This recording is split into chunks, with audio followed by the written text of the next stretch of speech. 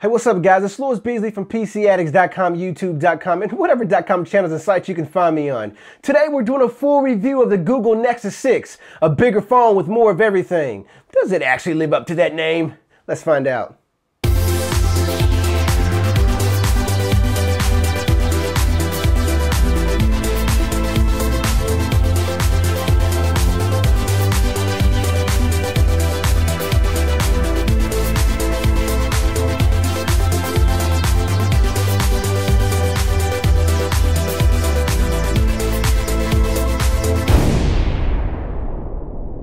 So let me start off by first saying that this is a really big phone. And the whole reason for me upgrading from the Nexus 5 to the Nexus 6 was that the Nexus 5, it was just a little bit too small for my hands. I have really big hands. So when I'm texting or holding a phone, my hands tend to cover up almost the entire phone. And you can only imagine what it looks like when I'm trying to touch the little bitty tiny buttons on the Nexus 5 screen. That being said, when I heard that the Nexus 6 was coming out, I had to jump on it. It fit my profile. I wanted a bigger phone. So I reached for the Nexus 6. Let me also say that it did take a couple days for me to get used to a phone this size. I mean, that's expected. If I've been using, a 5-inch, 4-inch phone my entire life, well, not my entire life, cell phone wasn't born in dinosaur days, but if you've been using a phone, for the last several months or several years, whatever the case may be, then, jumping outside the box to a bigger phone is definitely going to take some getting used to. But after a couple days, this definitely felt like a normal size phone. And even to this day, it still feels like a normal size phone. I think I'm actually spoiled now, because now that I've become accustomed to a screen this size, I know that I'm going to be reaching for a phone if I ever upgrade to a new phone, which I eventually will. But when I reach for a new phone, I'm going to be reaching for a phone that's, accustomed close to this size. Does that make sense? Accustomed close? That's not even a word. What I'm trying to say is I'm definitely going to be reaching for a phone this size. Now, before I get into my likes and gripes on this phone, let's take a look at the physical phone itself to see what features it has to offer. Starting at the front of the phone, at the top here, you have your listening slot. Behind this slot, there is a hidden LED light that Google did not take advantage of for whatever reason. But yes, you can use that LED light back there if you root your phone and use special software. You can use it for message notifications. More on that in another video. Beside the listening slot, you have your front-facing camera. You have your 6-inch screen, and then at the bottom here, you have your microphone slot. Hidden behind the microphone slot, you have your 2 front-facing stereo speakers. Taking a look at the back here, you have your Nexus logo on the back, your Motorola logo right above that with the dimple in it, as well as your rear-facing camera. Now here at the bottom, there's a little bitty pinhole there, which I believe is a microphone. I have not confirmed that, but I believe that's one of many microphones here on the Nexus 6. When taking a look at the side here, you have your power button, and then right under that, you have your volume rocker button. On the other side, nothing to look at. Plain, simple, and clean. At the bottom here, you have your charging piece for charging the phone and transferring your data to the computer also. Here at the top here, you have your microphone jack as well as your SIM card slot.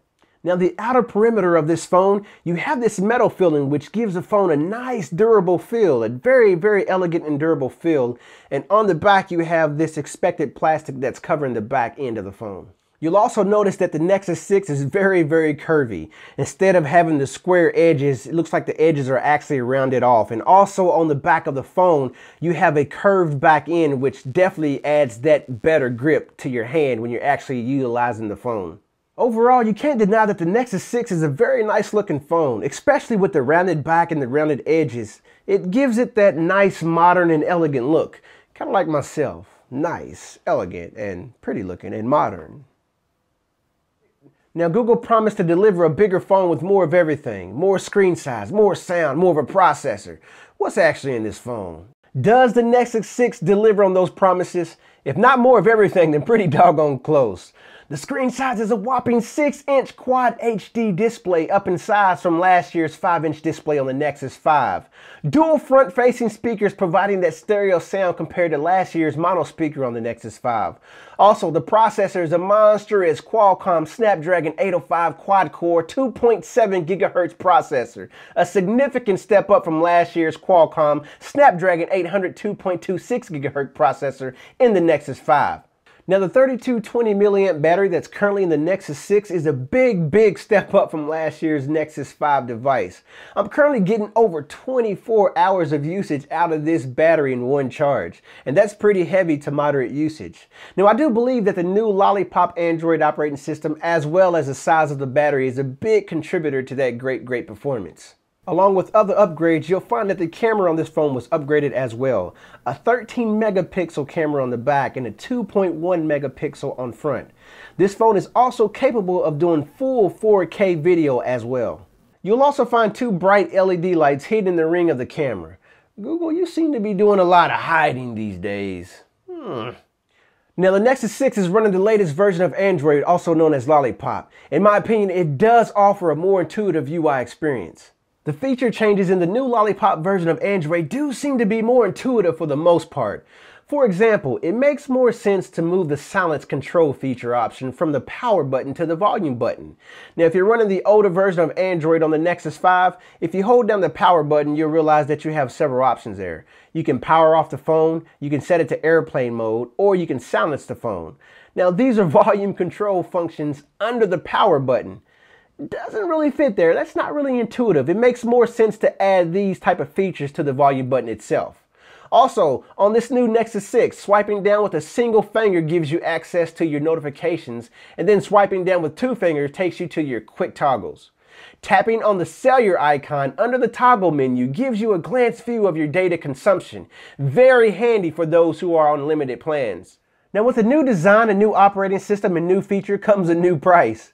How much does the Nexus 6 cost? Well, that depends on where you buy it from. The average cost for the Nexus 6 is around $649 for retail for the 32GB version and $699 for the 64GB version. Now let's get into some of my likes and gripes about this phone. Truthfully, this is definitely a solid phone. Google and Motorola done an excellent job building and designing this phone. Most of my gripes aren't with this phone at all. The phone is great. The phone is excellent. It's curvy. It's modern. It's a pretty phone. Most of my gripes are with the operating system and the bugs that come along with a new operating system. So this Nexus 6 is supposed to be Google's flagship phone. A phone that introduces their best operating system ever. In my opinion, yes, I do believe that Lollipop is the best version of Android yet to be released. But if you're going to go this big and do a big launch like this, you want to make sure that the experience is as perfect as possible. Now, I'm not blaming Google for just throwing this out there because, again, like I said, the phone is solid, the phone is perfect. It's just, you have to question if they actually have a beta testing team because some of the bugs found in the Lollipop, my young son was able to detect a couple bugs like, why is it doing this or why is it doing that? You know, they're real simple bugs and you're wondering, this great company, how can they overlook some of the simple bugs? You know, we're human beings though. In Google's defense, I understand. I've worked in development. I've done development. I know the beta testing and the testing. I know how things go. And you can overlook simple things sometimes. But wow, I mean, when you do a big launch like this, you know, you definitely want to offer the best experience out of the box in the very beginning with consistency. Not really a gripe, not really anything against the phone. It's just, I wish it would have had a better launch. In any event, there is no LED indicator light, which is one of my gripes. The way Google decided to go, and I understand what they're doing. Google has always been a company that works with cutting edge technology. You know, they don't want to remain on yesterday's technology forever. You know, you have to take that step forward to move towards more intuitive and more unique things in regards to technology.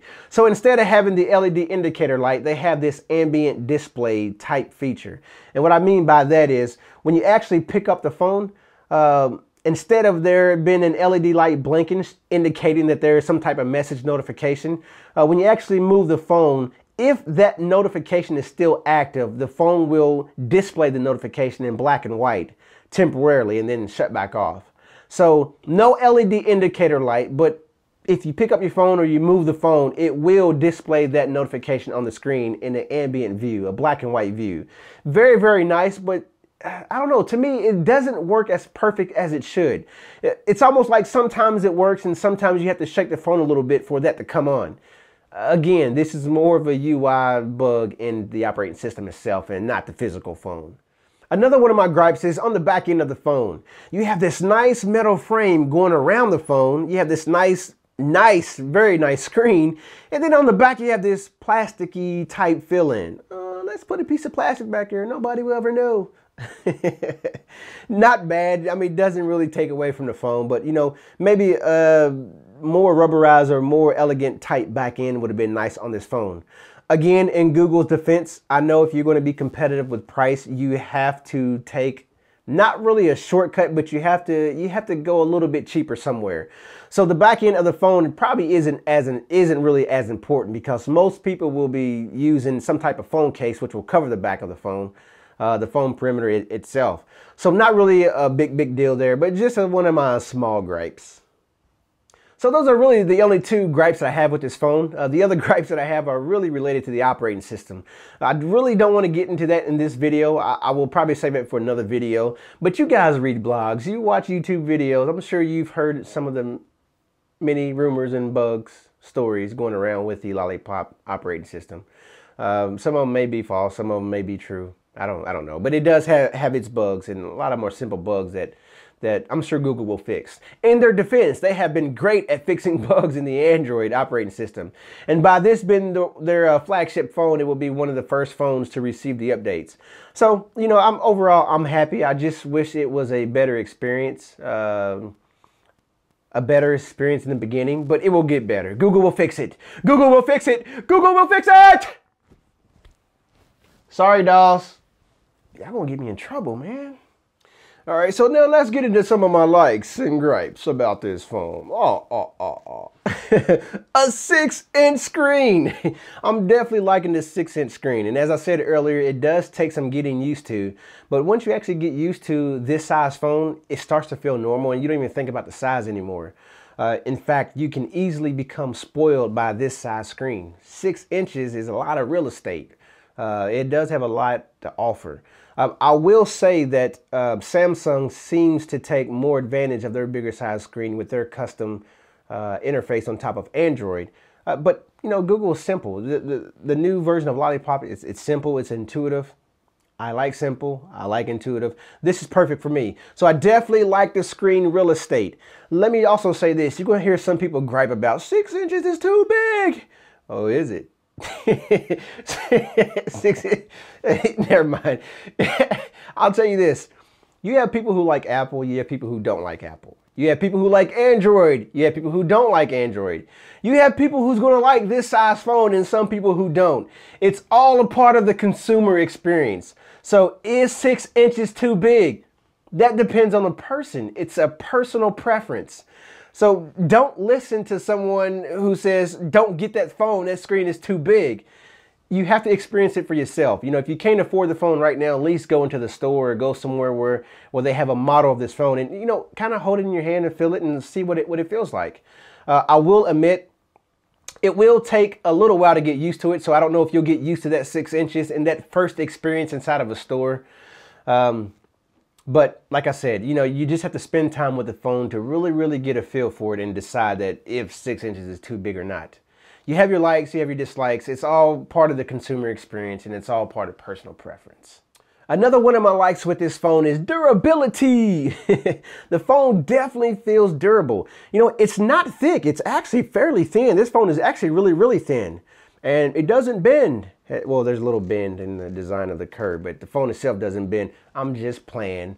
Don't you guys get mad at me. Everybody talks about the bending with phones, and everybody knows that any phone will bend if you bend it hard enough. I'm just joking. But yeah, the phone is definitely has a durable feel. Even with the plasticky type back end on it, the phone is definitely elegant. It's a nice phone. It feels good. It feels durable. And the big curve, or should I say the curve in the back of the phone and the way that it's designed definitely makes it feel that much better in your hand. It feels good. Overall, I have to say that I'm very happy with this phone. You know, I am waiting and looking forward to some of the bug fixes in regards to the operating system, but it's Google. They'll get it taken care of. We're all confident. We'll just have to play the waiting game. Seriously, don't let people's opinion define your own opinion. To truly appreciate this phone or to even form a valuable opinion of this phone, you really have to experience it yourself. So, you know, you can take videos like these and get a hint of what the phone is like. But, you know, don't let that define your own experience. Go out and experience the phone for yourself, and you may like it. In fact, I'm confident that many of you will like this phone. It is really a great phone. I'm happy with it. I'm going to let you guys get back to your electronic devices, and I'm going to get back to my electronic devices. I'll see you guys on the next one. Peace.